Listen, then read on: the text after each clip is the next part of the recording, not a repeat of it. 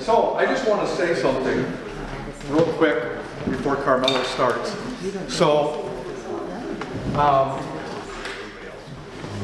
so these guys are my babies, you know, and I'm gonna, you know, I'm leaving you in incredible hands here today.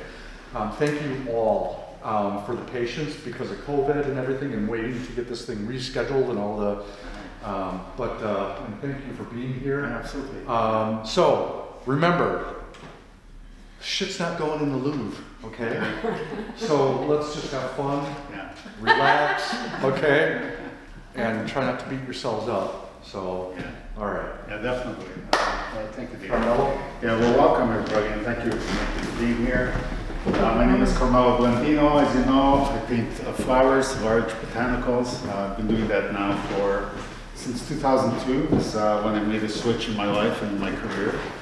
And so I guess it's been about 25 years now, something like that.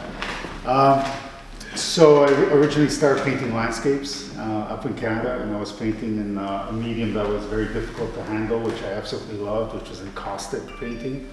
And that's basically where you have beeswax, and you melt the wax, and then you add pigment to the wax, and you stir it up on these ovens, and everything is hot. And you grab your brush and you paint with the paint as it's hot. So you literally have about 3 seconds between the heat and then touching your canvas, and then it freezes and hardens. Right? So you have to move very, very quickly. So I learned to paint, I taught myself to paint in that way. And it was a great experience because what it did is it immediately loosened me up to the dynamics of being able to think fast, work fast, and having an immediate result. So once you touch the encaustic on the hard surface, and it basically hardens, you're stuck with it. So you have to be really determined on your stroke. And the way I would move the paint around is I would have a hot gun, and I would remelt it and I'd start moving the paint. So normally in caustic you work flat. I work on the surface like this. I would set the challenge. So I'm continuously challenging myself, but remember this. And you know, if this is easy, this is harder, I'm going for the more difficult one because the learning curve is much higher, much faster. Okay? So pretty much is how I've been running my work.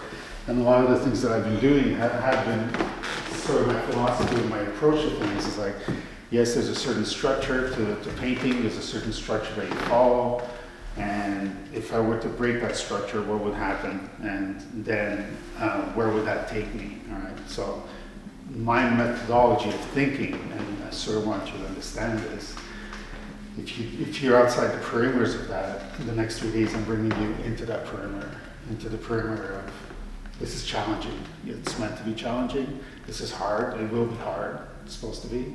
So you don't get discouraged. You're in the zone. Okay? You know, like, oh shit, I can't take this anymore. Right? It's 2 days into it, and I'm like, no, that's exactly where you want to be. After that, after the next 3 days, you're going to take all this information and you're going to practice with it at home. And there's going to be a certain release of that tension, the understanding. But that comes with practice. Okay? With that being said, you're going to be guided, you're going to be given a lot of tools and a lot of information, a lot of tricks to help you overcome all of this. So it's not discouraging. It's certainly not. So from the encaustic, I then moved into oils. And the oil painting was something that I had touched upon, but I never delved really, really deep into it. And one of the challenges that I had with that was that the oils, because I work really large format, the way David does, you know, we're talking 5-6 foot canvases. And normally in a space like this, I would have a lot of them lying around at the same time, and these things are all evaporating at the same time, right? So I worked with heavy terpenoids, and I worked with, you know, basically, what we use, like poppy seed oil or linseed oil, right? And so when I had all these around the studio, and it's evaporating, right? So all these toxins or fumes are going up there. My brushes have always been these type of brushes. So there's been a lot of movement of paint, and at a certain point, I had to stop working that way, just for health reasons. So I looked at that and I said, we have to find a different solution. So I had created a large series of paintings. If you look at some of my work, it's called the Meditative series, and I did these large format single flowers And there was sort of like a light emanating from the center, and there was a movement like this that just kept moving and would come to the outside of the periphery of the canvas. And those are meant to be contemplative, meditative series that once you have one hanging on your wall, you connect with it, and it was mostly made for meditation to sort of give a very Zen feel to the room. And I myself, I wear my art on my sleeve. I was going through a process in my own life. And your pants. I know my pants. No idea. I wore my Queen shirt today. And so I was going through a process in my own life, and a lot of times when, whatever it is that I'm going through, I put it onto the canvas. It's my way of just processing. So it's not just about learning a technique. It's also about telling my own personal story. Okay, and the personal story about the artist, and everything I'm telling you, use it. Okay, use it. When you're painting, and you've overcome your technique, your next step should be, what is my story? What am I trying to tell about me? What am I trying to tell to the public about what's going on in my life or my perception of things? So at that point, I went into a very heavy meditation. I had gone to, obviously, a divorce, and said, okay, I have to re-center myself here. And through the art, I started studying Buddhist meditation and Eastern philosophies and Taoism, and all that information got channeled right through me into the painting. And I was working consecutively for over a year, just doing this kind of thing, like this, right? You're all familiar with that. Small brushes, and then you have to get up and walk over there because the canvas is large, and you look at it, and then you come back like that. And it was painstaking. It really was. For me, because my mind kept wanting to race this way, and my practice, just like meditation, kept bringing it here. So I knew what I was doing. It was like the mind would go here, and you come back here, you come back here, until I got it. Till it was just, I would never think about what I was going to paint. I would just show up into the studio, just like you show up for life, and you deal with whatever's on your plate. So I would show up to the studio, and I'm like, okay, let's go, get into that. So some of these paintings would take about a week or two to create. Still working fairly rapidly. And I began to introduce spray paints into those paintings. All right, so in an effort to speed up things, I wanted the oil to dry faster. So I started to think, what is there out there that if I combine the oil with this medium would speed up the process of drying? And it was spray paint. And so I went in search of the flowers. Bear with me. The flowers had this sort of configuration on the inside, like a doily, sort of like there were flowers on the flowers. So if I painted a big gigantic peony like this, within there was like, how many of you have gotten really, really high? We're not going to Okay, nobody has. So basically the matrix, when you start to get into, when you start to see, right, you see the fragmentation basically of the breaking down of the reality, right? So you start to see all those fragments, and I started putting those in there as little flowers. So there were flowers on top of flowers, creating an even bigger flower. Okay, so that's how I'm trying to express these. So it started from here, and that point would just keep going and going and going. In an effort to save myself time with all of that, I went in search of lace. Now you know how lace tends to have these little flowers that are sort of crocheted. So I would take these large pieces of lace, and I would put them down on my canvas, and I grabbed my spray paint, and I would spray it wherever the lace was. As I removed the lace, wherever the paint penetrated, right, well, that imprint was left there. Right, so that was my drawing. I started drawing with the lace. I started directing where I wanted the lace to go. I would just spray paint it and remove it, and then I would see that. But what happened is that the oil paint dried instantly. So the combination of the spray, now don't try this. I'm just telling you what's going on. Okay. So the oil paint dried instantly with the spray paint. So again, I pushed the boundaries of something that was more traditional, and I introduced something non-traditional into it. Okay. And so it led me to this understanding that I could work with oils, I could work with spray paint. But the problem again was the toxicity level of those things. And you have to wear a mask, and it was an open studio, thank God. I had a big garage door like this. The toxicity level was high, so I said, you have to change this. So I was back home in Montreal. I had to go visit my parents. So I went back to the house where I used to live. And I set up a little studio there. I was going to stay there for a couple of months. My father had a stroke, and said I'm going to stay here and just be with the family. And one day I woke up and I walked into the studio, and I didn't have any materials. And through the meditation, again, the question was asked. I asked, the universe. I said, what have I not seen come out of my body yet? Like, what have I not created yet?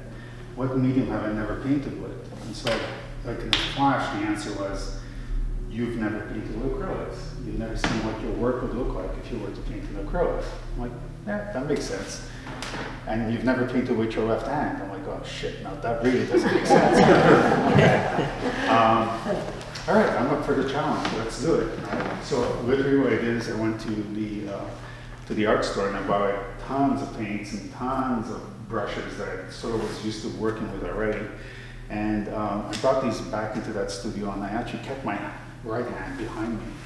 And then I purposely refused to use my right hand. So everything that I did, even just opening this, became left-handed, with tape, left-handed. It's almost like I just pretended my limb was not there, right? Music interlude, is that right? Dance party break. Yeah. Can everybody dance? We're good. Please, sorry. So I actually, what I did is I actually held my hand back and I began to pick up the brush, and I was not even able to mix. I was sort of mixing. It was like discovering a whole new world. So it was kind of surreal at the same time, because what was happening is that my left brain synapses were firing like crazy because it's saying use your right hand, and my left brain was like in child mode. It was back in kindergarten, and I knew it. I said, here I am back in kindergarten. I'm going to be painting like a child, right? And so that's exactly what started to happen. And so as I was picking up the paint, it was very awkward movement. I could do like this. Or like today, I'm just like, no problem, I got this. But back then, I'm like forcing. You felt the disconnection between the left and the right. Right? You pick this up, and this was dormant, because this part had been trained to the point that was so meticulous, just like you, where you're able to do this, and everything is coming from here to your right? And you feel the brain starts to fire differently. So with the repetition of that, continual repetition of using my left hand, eventually one started to subside, and they weren't fighting anymore. Now they were in coherence. And I became ambidextrous because of it. Now I'll pick up bolts and I'll paint the bolts. So the right hand comes in when I want some detail. The left hand is the childlike performance, comes in and says, let's go, man, you go too serious here. Let's have some fun, right? So the child is always there, always looking in the studio. And along with that, listen and watch my whole new career as a floor artist in acrylics. And you don't know what's going to happen. You just kind of know you need to do this. And as you do it, suddenly, you start showing these pieces, and people are like, wow, that's really different, but I like it, and I like this, and I like that, and then the pieces just started to move, and as, obviously as sales would come in, and accolades, and people would start to appreciate the work, it would encourage me to keep doing more. And of course, then I just kept getting bigger and bigger and bigger and bigger. Always using my left hand, and when the trigger would come in to use the right, it was kind of like quitting smoking, you have that urge for the cigarette. Yep. Right, okay. Get off that. So you're basically, no, not going there, not going there. I can't, not today. And so I really started to realize that we're all living with the sort of split personality of an artist within us. Hence why all of you are here today wanting to learn how to use to get looser. And so basically, everything that you've been doing up till now, sorry David, I have to say this, everything you've been doing up until now, you need to do the opposite, okay? You're going to have to, especially with acrylics, right? And you are. You're going from a medium that takes a very long time to dry into a medium that takes a few minutes to dry. You're going from a medium that allows you enough space and ample time to have to think about it. Now you're going to a medium where you have no time. It's like you respond, so you have to respond. So then, what happens with the response? Where's the response coming from? Think about it, right? So, well, think about it. reflect on it, I should say, because what I'm about to say just contradicted what I said. The response comes from the heart. So right now you're all in your head. Everything is in your head. You're sitting there, there's music playing, you got the whole setting all set up for you, and you take just a little bit of paint, and then just a little bit of oil over here, and then you mix it, and then you're like, yes, go like this, and then you go back. Acrylics is like this. The blade is long.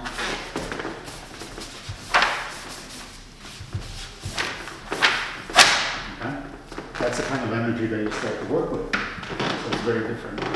There isn't the passivity that you have. Now it's more movement. And we were talking about this with David. He works very large. It's very visceral. It's a very physical experience. Okay. So you're not going to try this here because you have your setup. But at home, when you do have a wall that you can work with, and you're able to hold something at arm's length and then be able to pull back at least 6 feet, that's going to be your new environment if you're going to work in acrylics. Okay? But I will show you how to do it, and then you do what you want with it.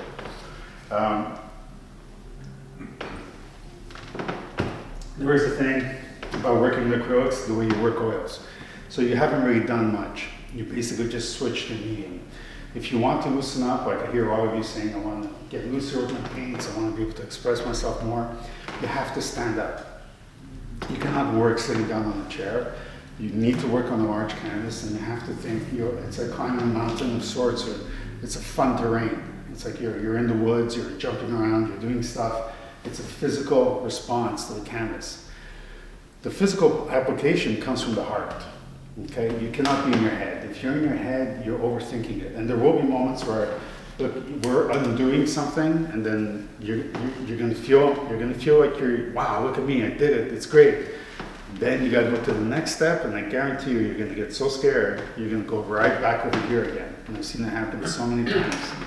And there'll be moments where you'll be pushed to the outer limit of your comfort zone, and it's going to freak you out. You really will freak out. Some of you may even cry. And you're going to be back. I've had students walk out of my class. It's okay. I don't take it personally. I have a lot of Kleenex. Right? Yeah, there may be that. So you're gonna jump yourself back to where you started, and it's just, again, the body's response is like, no, I'm not going there. I won't recognize this area. It's making me very uncomfortable.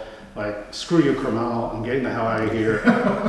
That's also happened. And then you come right back again. I'm ready to start again. Let's do it. You know. So all that stuff will go through your mind. All right. So are you scared? No. Don't be. I'm just telling you. I'm giving you the pointers of what's going to happen when you recognize those and they come up. Remember, you're exactly where you're supposed to be. Okay. So why from the heart? Why do I? How many of you paint from the heart? What does that mean, painting from the heart? Go ahead. You put yourself into your artwork. Yeah, you put yourself into your. What's your response time? That's good question. Yeah. How does the heart think? Quickly. How does the mind think? Long game. Long game. The mind will think it here, and then you're like, okay, I got it. And then you get in there. The heart is boom, like that. So that's where you should be. All right. So that sort of response, you build up to that. And it's not going to be an overnight thing because you have to reprogram your brain. You've just been trained in this way. Now you got to be like, what does the heart look like? Well, you know what the heart looks like. Somebody tells you something, you get angry in 2 seconds. Like, you explode. Or somebody tells you something and you're happy in 2 seconds. That's the sort of response that happens. The other part of it is this. When you're painting from the heart, the impetus goes from here right into here, right? When you're painting from the mind, it goes from here, then it travels down to the heart reluctantly, because the mind and the heart are not in coherence. There's kind of like a battle going on between the two of them. And then the heart pushes it out, but the mind is still connected to it, and it's kind of like a struggle. You have to push this out of the way. Like that has to go out of the way. So all my students initially, what they do is they actually start to get into abstract expressionism, because it allows them to be able to flow, just to keep that flow going. And what they do is they do like hundreds and hundreds of drawings even on the floor where things are very physical, and With grabbing paint, it's like, I'm inspired by this color. Squeeze the tube, put it down. All right, well, that doesn't work for me. I'm going to put this color. And then you put that down, you see? The expression, the movement, the response time, it's faster. This is how I work, okay? Now there are people, other acrylic artists who work, lay down their drawing, lay down the line work, and then they have the reference and they just follow the reference. Nothing wrong with that. But that's not the expressive part. That's still being in your head. Okay? Any questions? So it's like the heart, you're just intuitively working, ignoring rules. Mm. So then what's the bridge between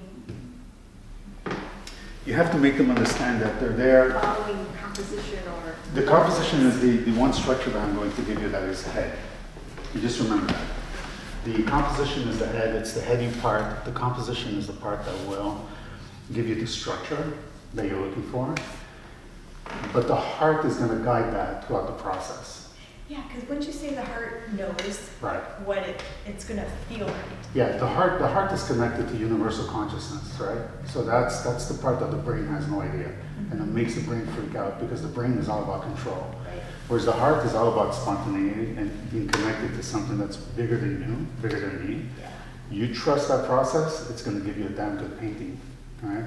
But part of that is because as humans, we are all, and I'm going to get a little more into another subject here because it's all interconnected. I've noticed that over the years through painting, there's been a lot of notes that I've been taking down and there's been a lot of understanding about your relationship with the universe and the entire metaphysical concept of why we exist is related to the painting. It really sounds weird, but I mean, after looking and studying the masters, I'm looking at Da Vinci and Caravaggio, and coming up right up to Van Gogh, and then I jump right into de Kooning, and I look at all of that, I said, these guys were completely connected to heart, and they were connected to the instantaneous language of the universe. Right? So, a case in point, Albert Einstein was a brilliant scientist, was a physicist, and he came up with some very amazing formulas, but the one that revolutionized the entire world and our galaxy, our universe,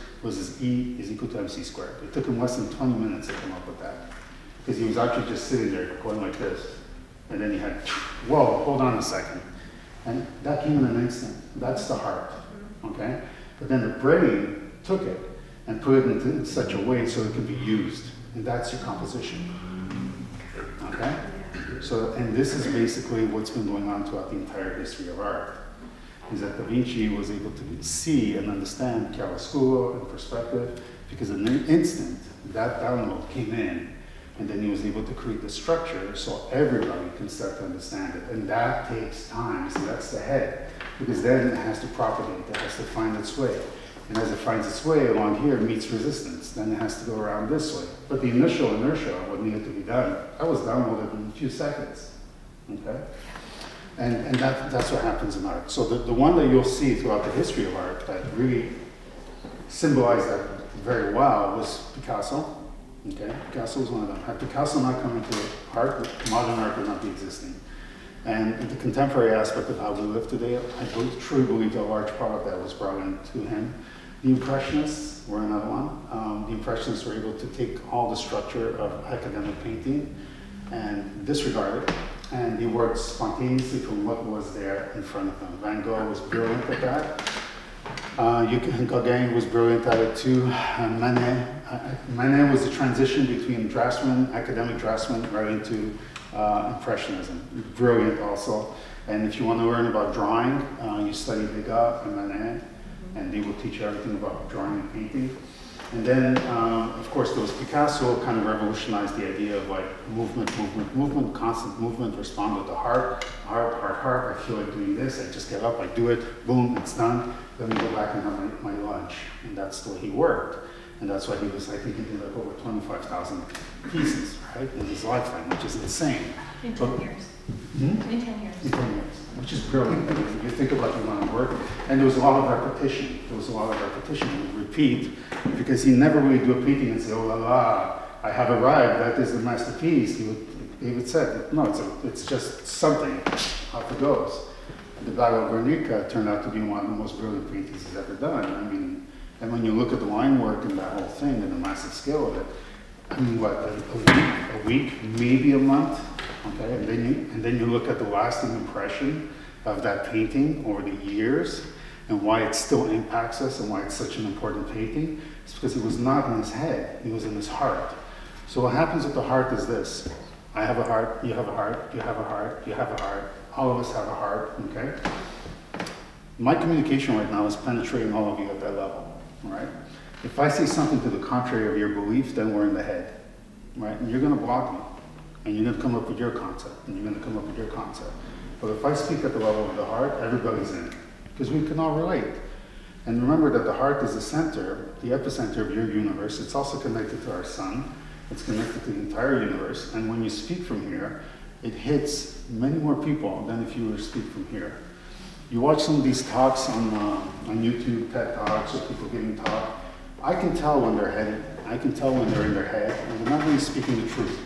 It's either rehashed stuff or something that basically they picked up somewhere else. But when it's from the heart, you can see it's genuine, it's spontaneous, it's of the moment. So that can be translated here when you work, okay? When you work, that connection can be established.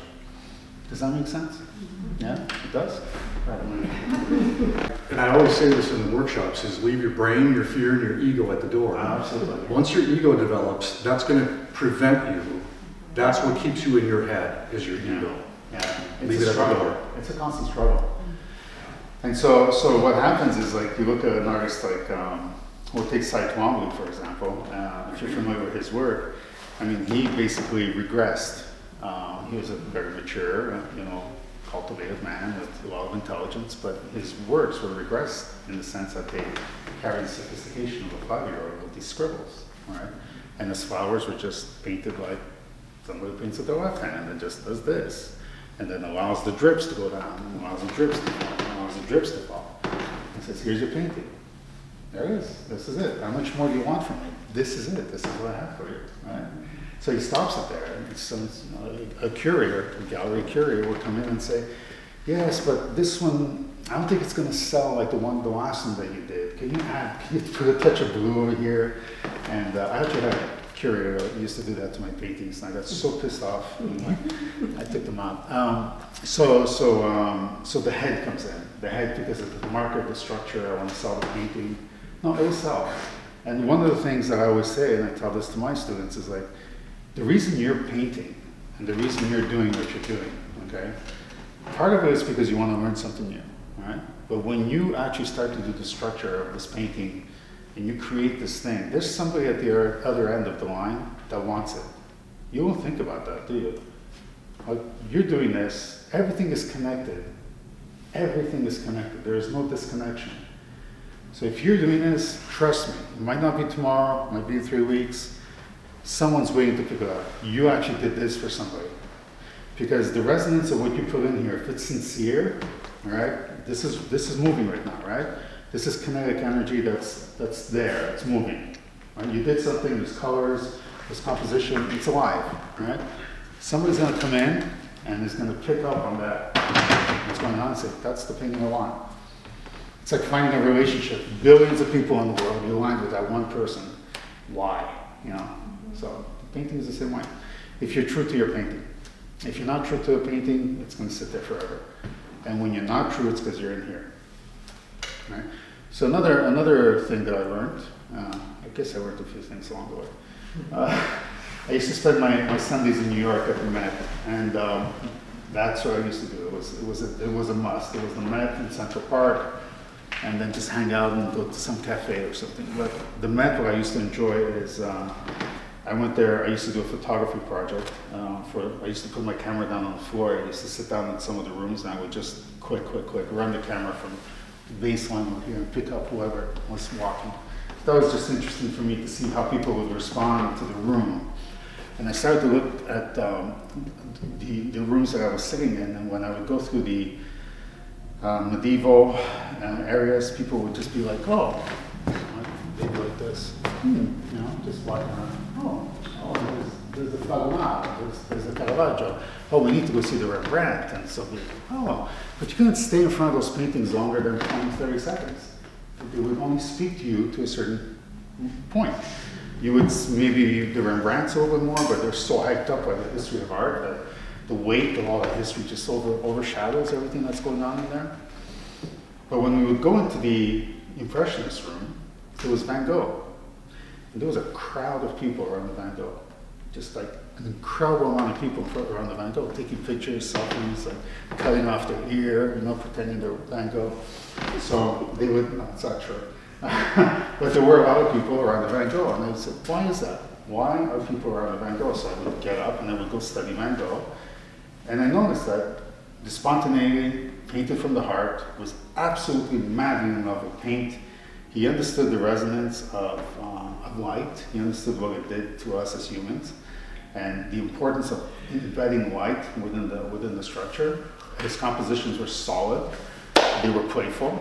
There's a lot of playfulness, and the light is bouncing all over the canvas like this, everywhere, everywhere. It still had the attraction. Like, these things are like over 100 years old now, but it was the pieces that got the most attention. And I looked at that, I said, that's because he was sincere. You go in the contemporary modern part of the Met, everybody's huddled around the Bakunins, okay? And I believe his name is Franz Klein, the big bold black stripes like this, they'll just run across the canvas. The spontaneity, the playfulness of all of that, people would huddle around those. They'd be like, wow, it's just black paint on white canvas, man. Why? Why was that so, like, you have to look at that, like, why did we have such a response to that? Like, what's it telling us? And again, it's that spontaneity, that playfulness of being able to be a child again. Because Matisse spent his entire life going back to being that child. And at the end, when he basically had no more choice but to stay put, and he was in his wheelchair, and he couldn't move, he couldn't paint anymore, well, he used to take paper and cut out the paper. What did we do when we were in grade 1? Paper. We were cutting out paper, right? And then we'd stick it down. He went back to being a child, and there's some of his best pieces. They were large format, you know, he put it within the context so that it was almost like a poster. It was giant size. And that he was able to communicate that to people, the childlike resonance. Makes sense? Yeah? What about Kollwitz? Kathy Kollwitz. Kathy Kollwitz documented the Holocaust. I mean, those are really dark pieces right there. Yeah, but how long are you going to look at Kathy Kollwitz? I guarantee you not more than 3 seconds. It's a dark, dark time in our history. But Kathy Kollwitz painted from her heart. It was a dark art. But it's necessary. I mean, a lot of my early pieces when I started, 2002, they were dark. One of the first pieces I ever did was dark, second dark, third less dark, fourth less dark. And it's been a movement towards. So you got it out. Well, yeah, I mean, you know, sometimes they say like art is the best way to get this stuff out. It's a way. I mean, you could be doing sports, you could be doing something else. Our medium, in this case, for all of us, is art. It's our language. If you got some stuff that's in you that's dark, show it. Like, be honest. Like, be honest. Like, put it down and show it. Like, let's see what's there. And like, once you're done, you're done. Those pieces sold because they connected with people that had that same darkness in them that they wanted to relate to. So I see myself in that. And then once they were done with those paintings, they resold them again, and somebody else bought them who needed to go through that process. So everything has a worth. You see, everything has its value in that sense. So don't think because you're doing dark pieces that, A, you're evil or you have Satan incarnate in you. It's not that. It's a form of expression, and it's coming out that way. Is that what you were asking me about Kathy Kollwitz? Don't be afraid.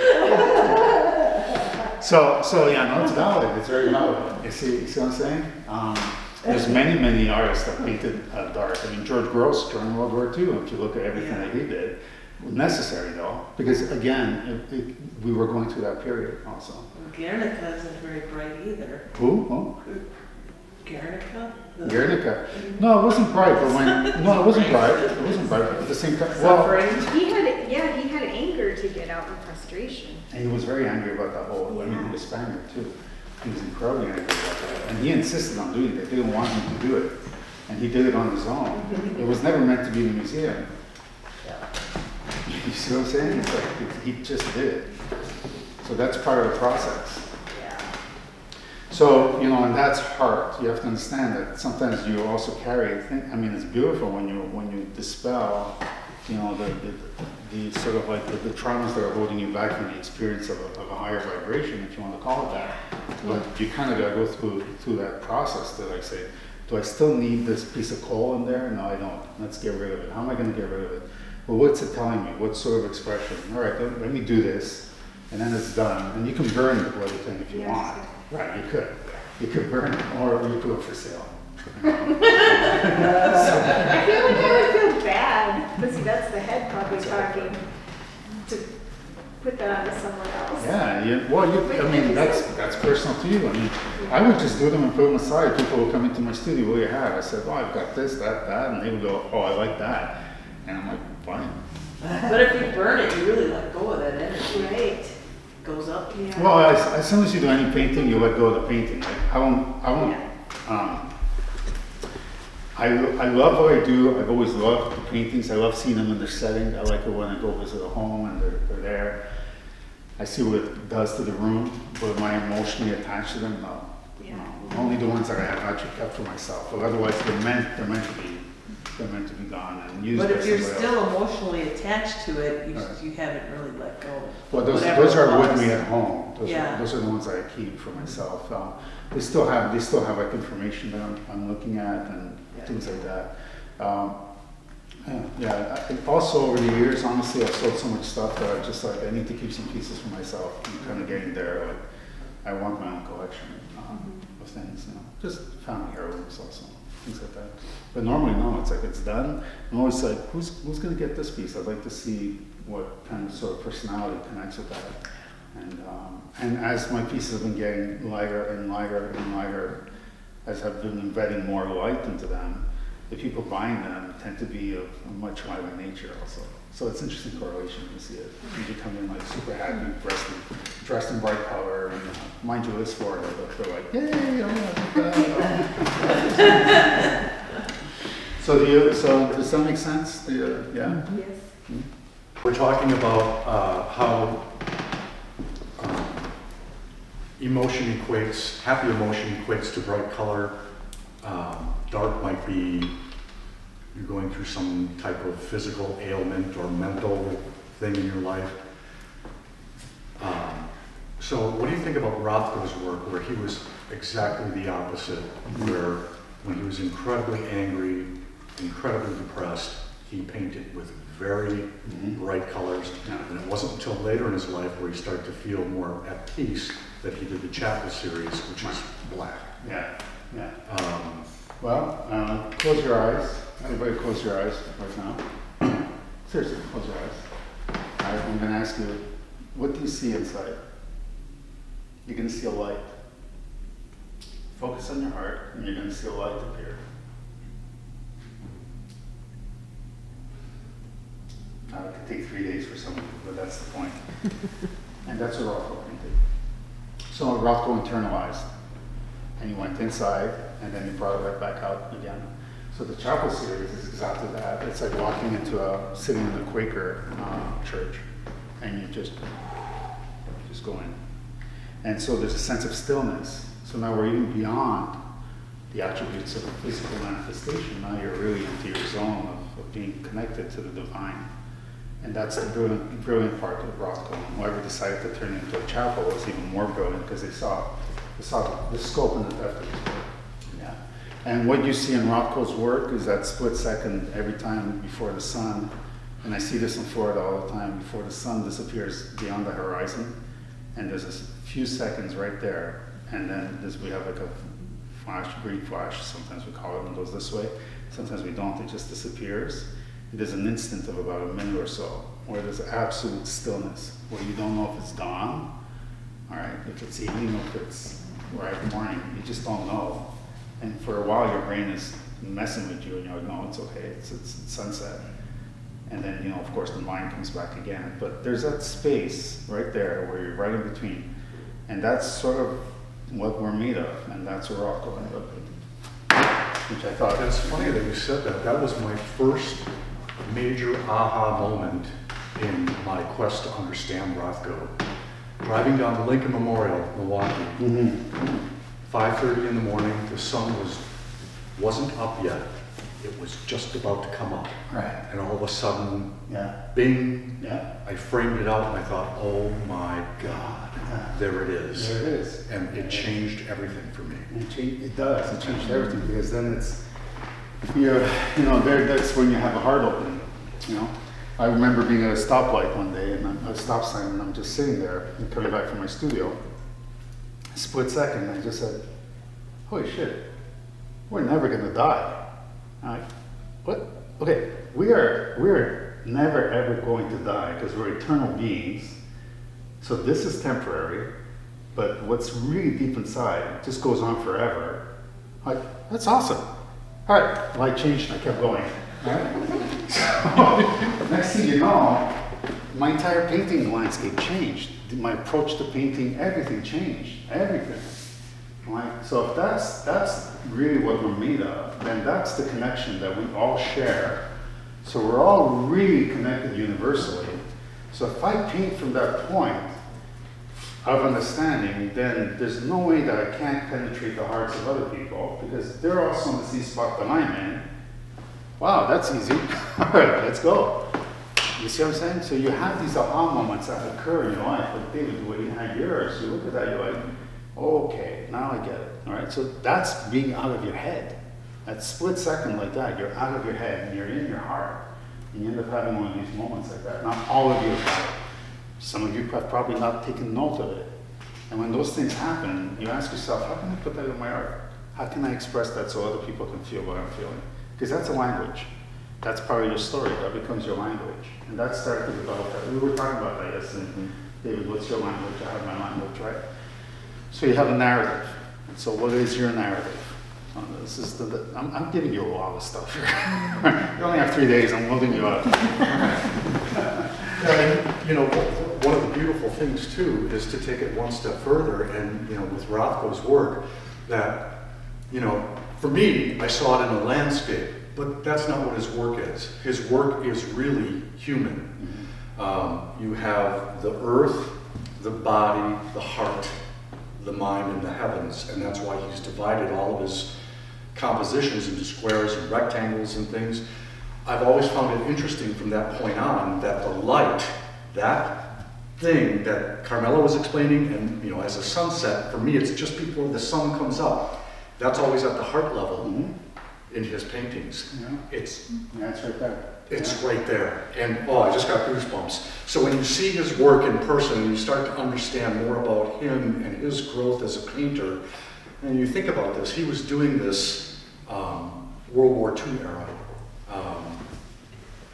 That's what brought the center of the art world to the United States. And changed everything. Yeah. So if you don't understand abstract expressionism, because we're all learning, literal art, representational art, do yourself a favor and never shut your mind off to it, because that's where a lot of the truth lies. Yeah. And it scares the heck out of most people.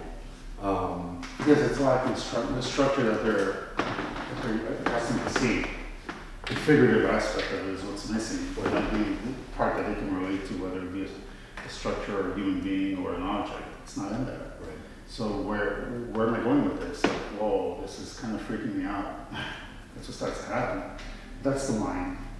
That's the mind. But you're right. I mean, Rothko's paintings are like incredibly zen.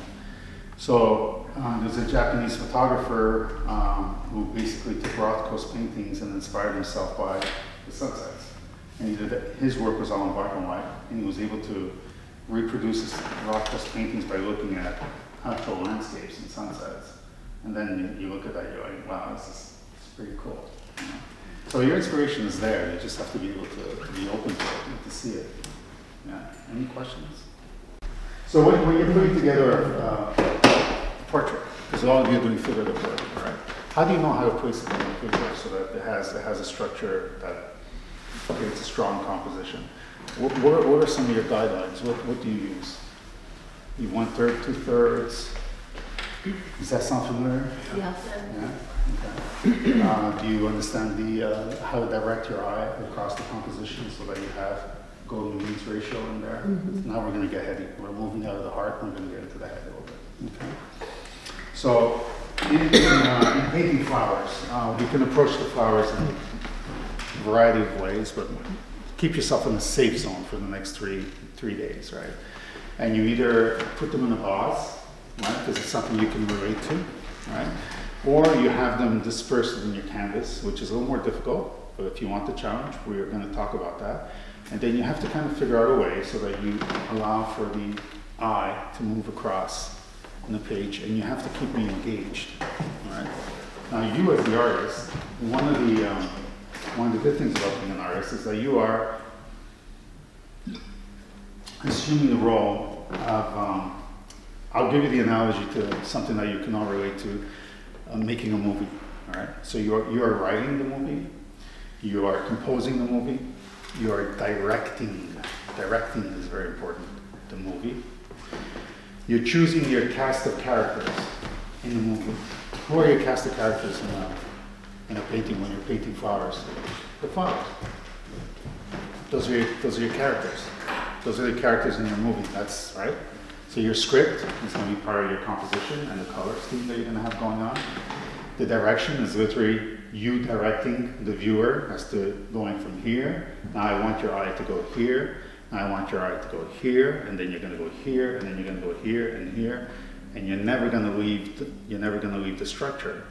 So, and then we have the cast of characters, and then we have what we call the engagement level, the actual narrative of the story. Like, how interesting is your story? What are you telling me with this? Okay, so that's quite a bit. Should we write them down again? All right. So think of it as a movie analogy, right? So you are writing the script, okay? And the script will involve, let's say, style, color, dynamics. And part of the script will have the cast of characters. Okay? And in here you're going to have what we call big flowers, small flowers, and background. Big flowers, best supporting actor and actress, correct? They lead the show. Without the small flowers or the supporting cast, right, these people would never shine. Right? Makes sense, right? Think about it. So you have protagonist, antagonist, you know, you have the triangle going on over here, and then you have your background. What's your background? Your background is the foliage, the leaves, the stems. Part of the background of where, if you have it on the tabletop, it's a setting, a vase. Those are that's part of the background. The background holds the small flowers, okay, which is the supporting cast, and the small flowers make the big flowers shine. Right? You can see a Julia Roberts movie, Julia Roberts, Richard Gere, the headline. Everybody else around it is a supporting storyline that makes them shine, and then the setting where it actually takes place, whether a hotel room or the city, that's your background. That's your story right there, except rather than being on celluloid and going from, you know, it's not moving this way in the dynamics, it's still. And you're telling everything in a still frame. So everything is happening this way, and you're penetrating this way. Whereas on cellular, you start here, celluloid, and then you go over here. So you have a timeline. In art, that timeline doesn't exist. This is why you look at a Van Gogh that was painted, you know, 100 years ago, it still has the same impact when you look at it today. The timeline is embedded within the actual structure. It's more quantum, you understand? You're going into the painting this way, and it's giving you feedback this way. You can't read a painting from left to right and it'll tell you the entire story. Make sense? Okay? So you have the cast of characters, the script, and then you have the director. What does that director do in the movie? It basically gives you direction in a scene. So the director plans out that whole thing. Says we are going to do the scene where basically we're walking into the room and then we're going to go over here, and then we're going to go over here, and then we're going to sit down, and we're going to implement certain things within there that are going to keep the focus of these characters within that room. Okay? You all take it for granted because you go see a movie where you're not thinking about that. But this is what you guys are doing all the time every time you paint. It's not on a movie, you're actually doing it as a painting. When you write music, it's the same thing. You're actually writing music in a certain way so that it keeps you focused within those 3 seconds of sound and melody, right? You have the harmony, you have the main melody, right? You have the entire structure, it's all in there. And you have the direction of the music. It takes you from here to here to here to here. And then at the end, usually what happens here, they loop you back to what happened here originally. So this brings you right back up to here, and you repeat the song all over again. And then you're back here, and then you do it all over again. So think about it. This is what's happening every time you look at a painting. You're just not even realizing that it's happening to you. So are you putting that in your painting? That's a question I'm asking you. Like Paul Klee or Kandinsky, kind of? Like that? Kandinsky was brilliant at that. If you think about it, that kind of applies to all creative pursuits. Writing, music, movies. Architecture. Yeah. Architecture, the way you walk into a home. Right. The displacement of the rooms. The relationship of your body to the entire room. All right, has to be figured out. Because obviously, there's a reason why we have door handles at this level. And then out of here.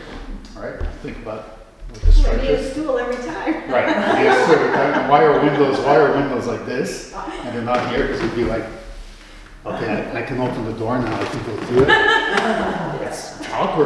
It's awkward.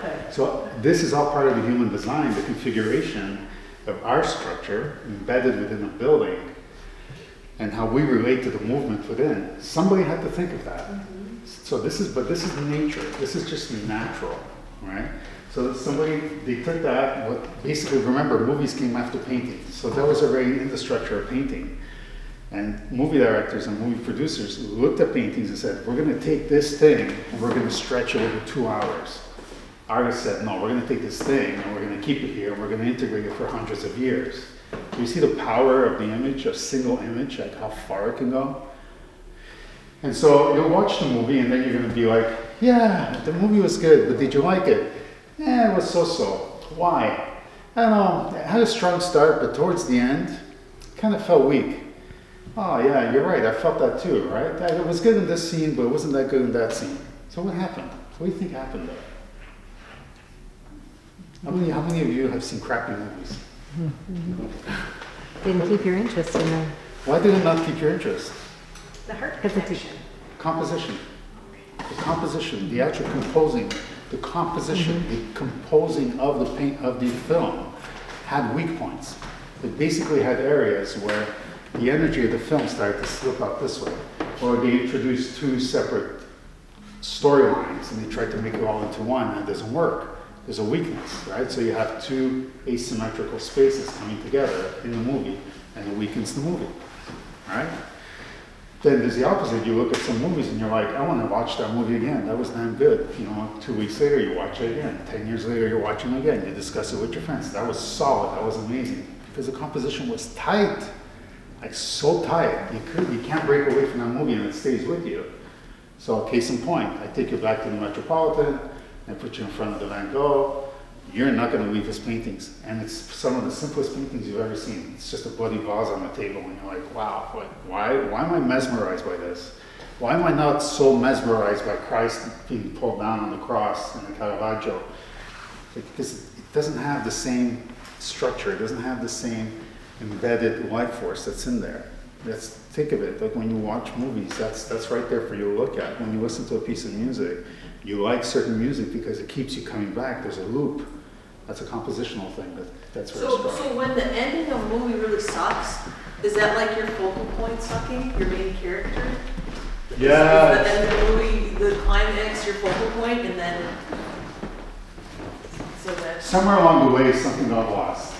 Something got lost. Part of that structure became weakened.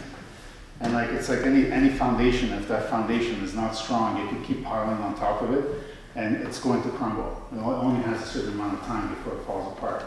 And because again, it's either it gets too heavy, or it doesn't have enough heart, or the direction, which is the production part, was not structured properly.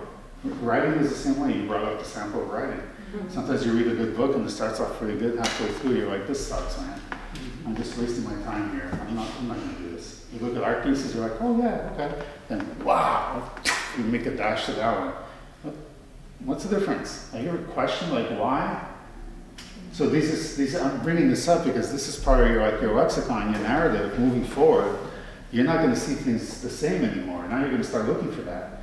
When you're gonna go to the Met or any kind of museum, you're gonna be like, and I've had this happen with a lot of my students. They report back to me, they're like, thanks for messing with my head. Because now it's like, I can't do what you said. And they see it everywhere, everywhere. And it's just gonna reinforce all the work you're doing here. It's gonna reinforce all the work you're gonna be doing afterwards. Okay?